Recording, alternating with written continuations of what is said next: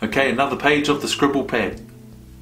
Let's understand this about your subconscious bodyguards. Now this part is going to take a lot of pressure off you. It's going to peel off a lot of those labels that people are trying to put on you.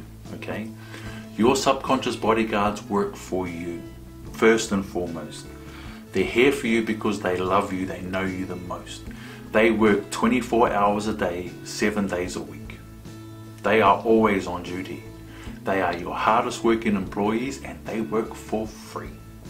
Their job is to keep you away from anything that scares you. Any fears from the past, the present or the future, they'll protect you from.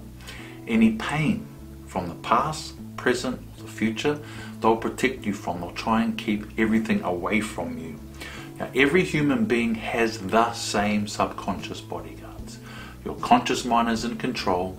You have 3 true subconscious bodyguards, and then you have 4 subconscious bodyguards that are masks and armor to protect you. They're not your true identity.